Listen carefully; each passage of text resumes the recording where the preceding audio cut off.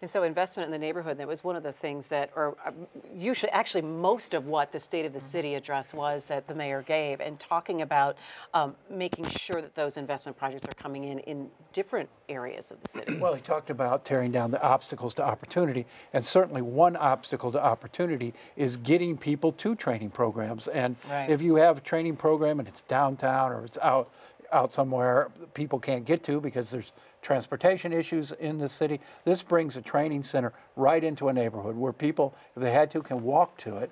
And I think this is a major commitment and a really good progress in trying to figure out, okay, we got all these programs, why aren't people participating, and breaking down the obstacles to participation. We've already started to think about a lot of that at the Tuxedo Project, and one of the real barriers is, so in order to go to this training program, you have to have a high school diploma or a GED. Well, for a lot of our neighbors, that never happened in their lives. They're not going to be ready unless they do that. The other thing is that they have curriculums in some of the Voc Tech schools to prepare people for the specific work at these carpenter facilities.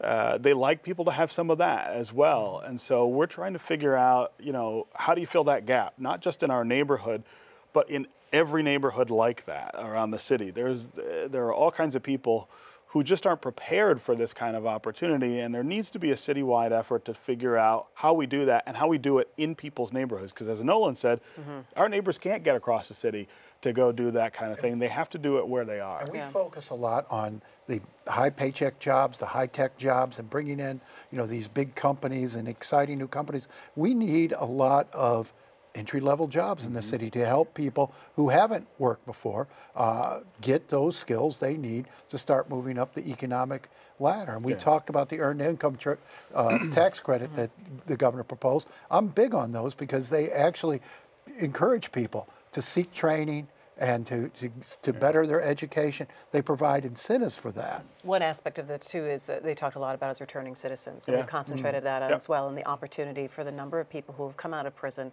and say, what can I do next? And what are the things that I can do and that I'm prepared to be able to do and have access to be able to do as well. That's right. And again, that gap, how many people leave prison or jail, which is another place that people stay for a long time here unnecessarily, and don't have a GED and don't have a high school diploma, right? That's a crime that the state commits. Right. If you have a prisoner locked up for 3, 4, 5 years, can't you get him a and during diploma? that time, that prisoner doesn't earn a GED or some skill.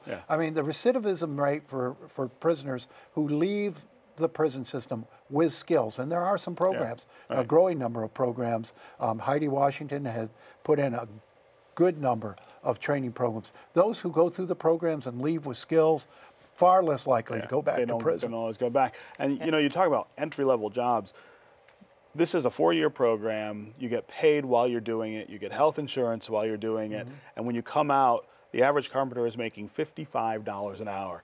That's way more than entry level, I think. And then the challenge is keeping them in the neighborhoods. Right? Don't leave. I talked to a minister the other day who was doing job training and redevelopment. He says, we've got to get a commitment from the people we train to stay here after they've hit, after they've hit it big. And then you've got job opportunity, even building this facility. That's right. Building which is going to be knocking huge. Down the homes. There's all kinds of stuff that's going to really lift the fortunes of the people who live there. And I think as we kind of go forward and follow some of the progress that you're doing in the neighborhood, I want to talk about blight. I think more specifically, that's the place to do it.